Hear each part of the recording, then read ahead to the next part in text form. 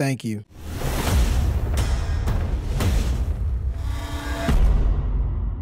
Say what you want about their comic book live action films, but if it's one thing Warner Brothers knows how to do right, it's kiddie movies. This movie's about this orphan. When he was a little baby, his parents abandoned him on accident when they died to death. That type of traumatic event could either make you a hero like Batman or make you a villain like Killmonger. So the boy treads carefully. The hero turned a negative into a positive, and he let his origin story fuel him, and he joined forces with a bunch of teenagers with attitude to protect the world from evil forces. The ragtag group of misfits includes the orphan, the girl who's skilled in dark magic, the boy who needs some milk, and the pet that could shapeshift. We get an example of the main character's powers in the beginning when he's battling a balloon villain. When you watch his power, at first you think he's special, but in reality, all the kids are special in this movie, and just like Syndrome from The Incredibles said, when everyone's special, no one will be. Things take a turn for the worse when a villain is on the loose. While the criminal is on the run, the kid is suffering from these horrible visions and can't help but think that the two are connected.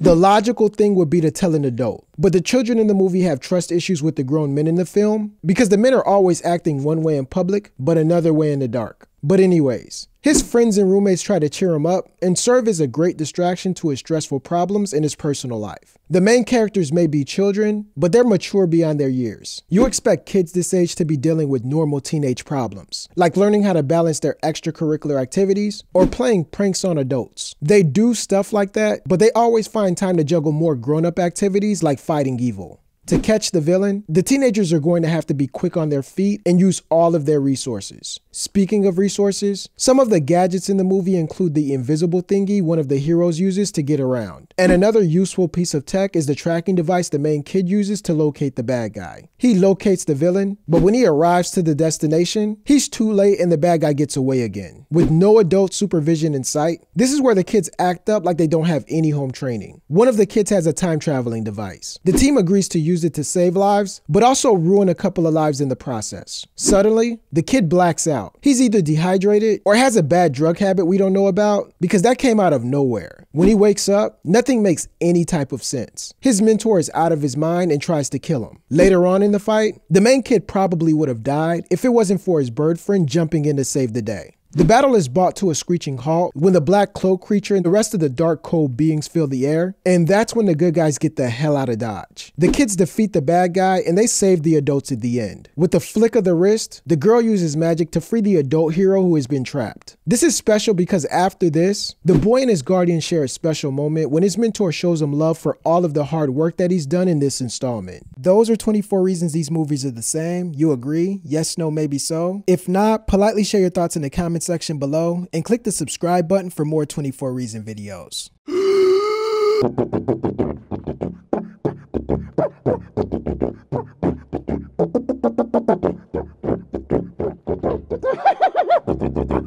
Best elevator music I've ever heard.